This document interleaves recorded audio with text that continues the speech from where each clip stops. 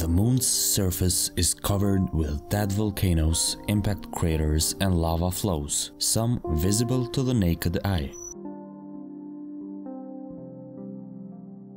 When you look at the Moon's surface, the first thing you will notice are the dark and light areas. The dark areas are called Maria, which cover only 15% of the lunar surface. The remainder of the lunar surface consists of the bright highlands called terrae. Highlands are rough, mountainous, heavily cratered regions. The Apollo astronauts concluded that the highlands are about 4 to 5 kilometers above the average lunar surface elevation, while the Maria are low-lying plains about 2 to 3 kilometers.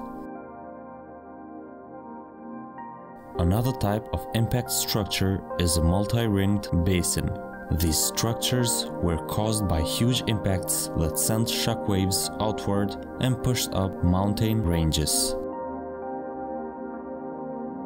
However, the Moon's crust extends down to a depth of 50 kilometers.